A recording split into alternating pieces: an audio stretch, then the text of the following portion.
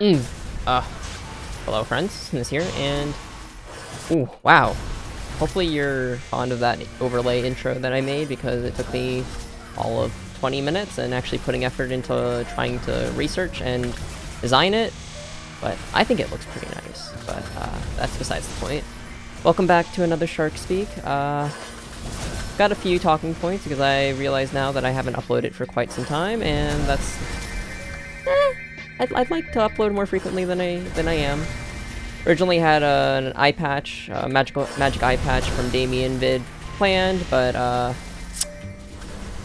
we'll just leave it at fuck Alex. Don't miss. Hey, 22 easy. Shut Don't up, miss, Alex. Oh god. I'm calling it, dude. I'm telling you. No. Oh, no way. Don't worry. Ah! Oh, Wow, you just had to say it. shit.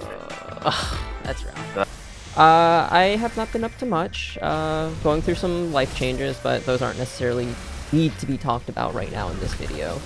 And I guess some general updates is, you may be wondering, for whatever reason, if you keep up, what my Kishmule is doing. It's in the map right now with me right here.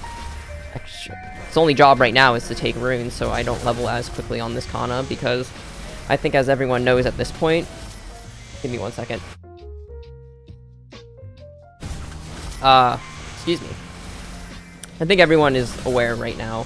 Kishin's getting nerfed, most likely in the Destiny patch, and it's no longer going to supply the mob increasing effect it currently gives now. Move my Kishin over to the rune to take it, because I don't want that EXP.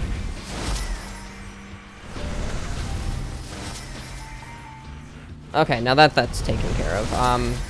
The Kishin mule was originally planned to be a 270, 275 mule, so I could kish myself in hotel arcs and whatever 275 area they decide to introduce for my Thunderbreaker, for the purposes of using more than 34 hours of totems a month, if I wanted to train more than that.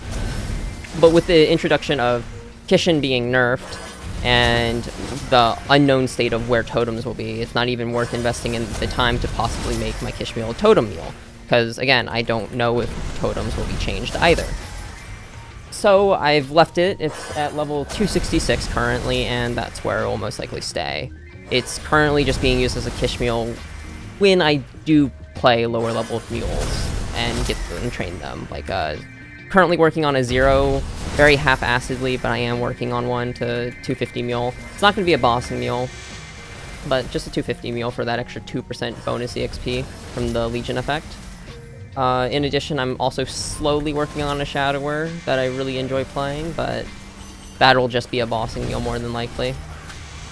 And in addition to that, the Kana is relegated to taking my runes and sitting in my map holding it when I go to MVPs, if I have... Well, not in the case of this Kana.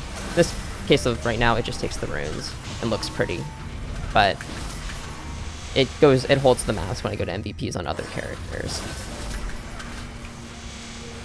So the Kana dreams are dead, but I guess within that sort of same realm, I have been grinding on my Thunderbreaker. I'm done for now because, again, with the advent of Kish nerf and the unknown state of where totems will be after that Kish nerf, I have taken to farming familiar cards because they do not drop in Cernium and beyond.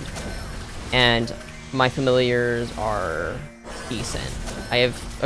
Currently I have 95% boss from my familiars, but I would like at least 100.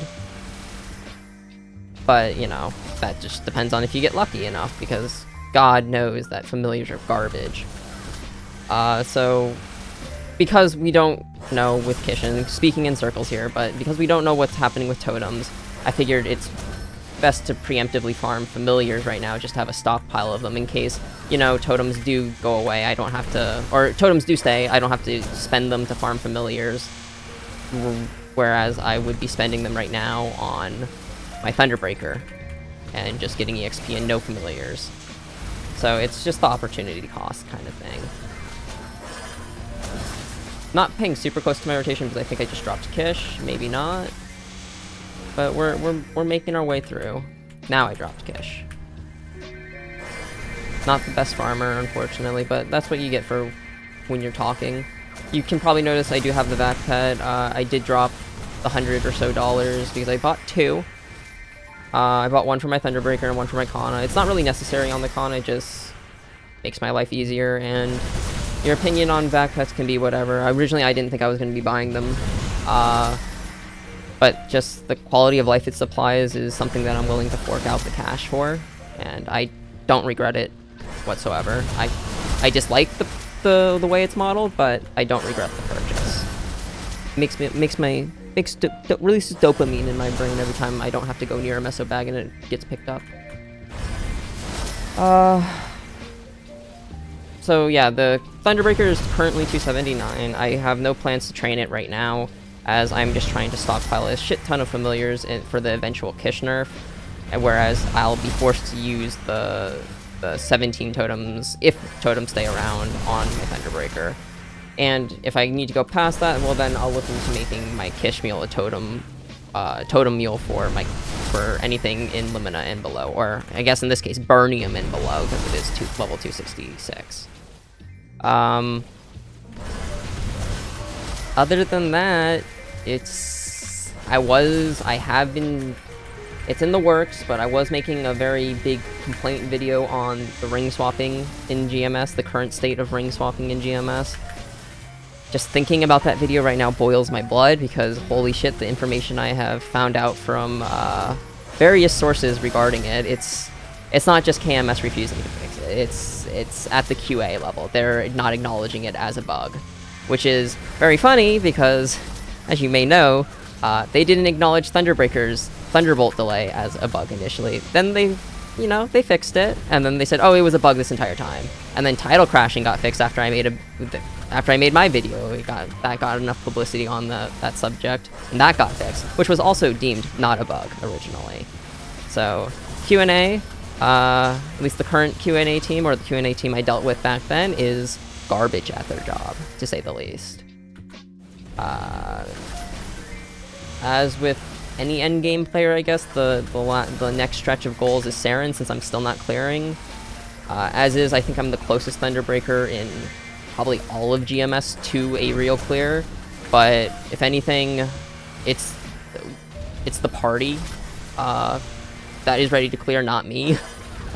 Because looking at our last clear, if I remembered one toggle, you know, the most essential toggle being my Lightning Elemental, 45% IED and 35% damage, we would have cleared that run, but because I had it toggled off for that run, we failed by a very, very, very slim margin. Or slim amount of damage needed to actually push us past the threshold. Why did I... I'm not thinking, I'm just farming. Just pressing buttons. But yeah, Saren should be on the horizon soon. Hopefully I'll have my first clear within the end of the month. I'm pretty sure I can get it within the end of the month. But do not know when or that'll happen, because there's other factors besides me just not playing poorly too. Because everyone's got to play consistently too. Because like, even if I have a good run, doesn't mean everyone else in the party has a good run. But like that night, I had a bad run and that cost us. And I'm still beating myself up about it now, because our party has been attempting for probably over a month now, and it's rough. It's rough.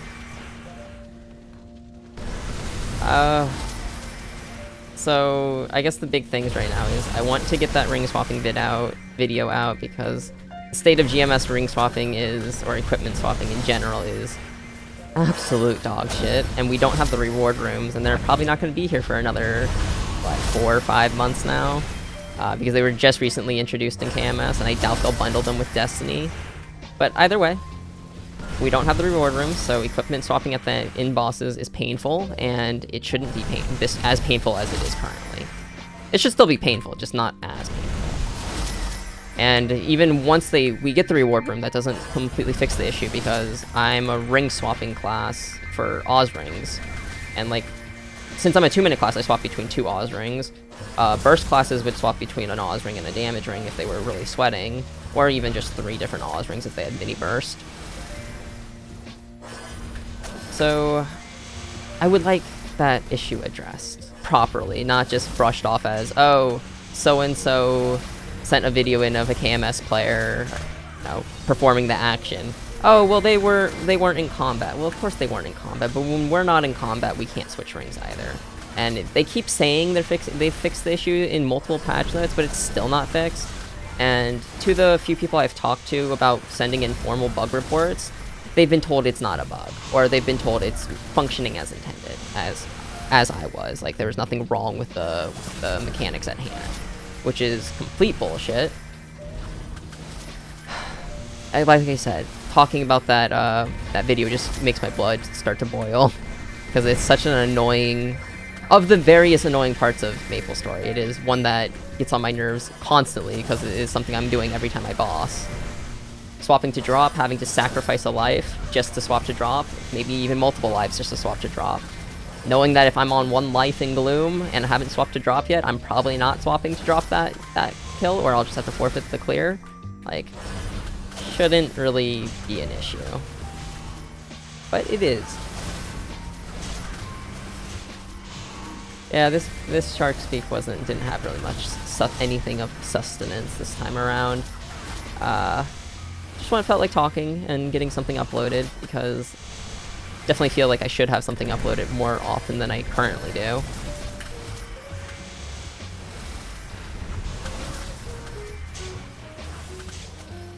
Yeah, I really can't think of anything else. With all that said and done, I hope you've enjoyed me ranting, or I've been able to take some time out of your day listening to me rant.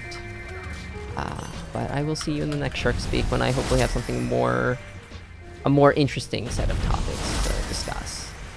Bye-bye.